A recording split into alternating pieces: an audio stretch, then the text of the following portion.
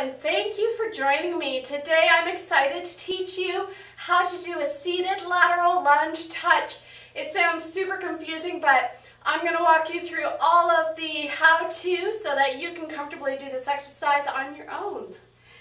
Standing with your feet hip distance apart, you're going to bring your hands forward and sit back into a squat.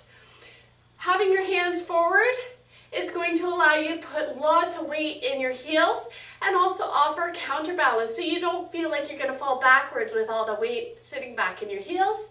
Keep your posture nice and tall. You'll be maintaining this squatted position throughout the entire exercise.